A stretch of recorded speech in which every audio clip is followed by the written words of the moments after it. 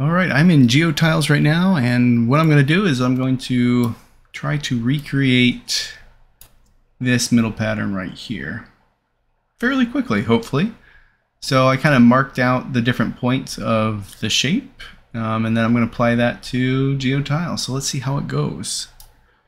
So this took me about 10 minutes to do, so not too difficult at all. So first I just wanted to start off getting a star shape. So I used the star curve, and then I used kind of this fake solidifier that I created in the upcoming GeoTiles. So you just connect the star with the main slot there, and then you give it some fill, and then voila, you've got a star. And then next we want to make sure that the radiuses are all lined up to make sure it fits the scale of the hexagon, and then we're going to create an array. So we're just going to use a curved circle and then instance some cylinders on that geometry. So we're going to join the geometry and make sure it's going into the main tile slot, make sure that we have the correct number of instances, and then we have to transform and rotate the array so it matches up with the star. And then we're going to bring the star in, the main shape, into the corner point, and that's going to put the instance on the corner. So whatever the center star is, the corner point will be also.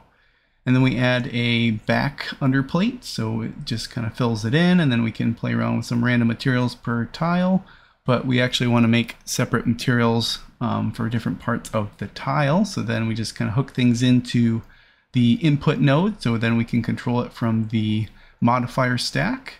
And then we'll set up the patterns, and that's basically it. There you go. It's technically a seamless pattern.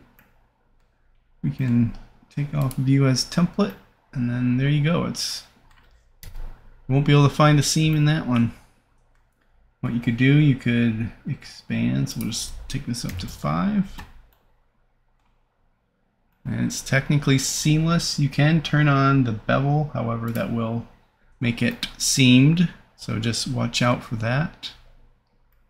But it does kind of look cooler if you do. But yeah, so that's how we made one pattern. You can apply the same concept to the rest of them as well.